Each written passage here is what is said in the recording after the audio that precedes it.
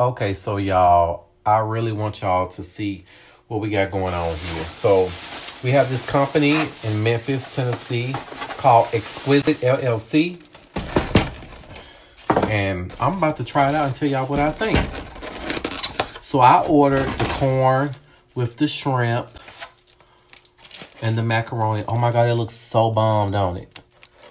Oh my gosh.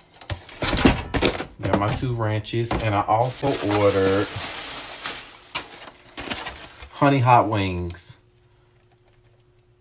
Right? That looks good, right? I'm going to tell y'all what y'all think. You know how I am about good food. I'm so excited to be just doing this quick review. I don't want to do it while I'm eating, so I'm going to let y'all know. I'm going to really let y'all know what I think. And we're going to take it from there. All right, y'all. So, y'all, I just finished with my food. I got like 3 wings left. You know what? It's a little disgusting. Just know that I ate up all my food. So, I mean, real quick, I felt like the corn, it was sturdy enough, but it didn't have that buttery taste that it was supposed to. I had to add salt.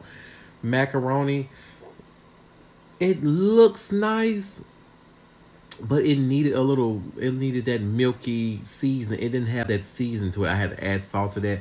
Wings were good. The sauce was everything. I'm going to eat the rest of those later. And the shrimp, it was good. Almost a little saltier than what I expected. But the shrimp was good. I enjoyed that. My review, I would definitely give this like a 7.5 out of a 10. Like, the pictures looked great. I really wanted to try the lobster tonight, but they didn't. I said I was going to try that next time. It was okay.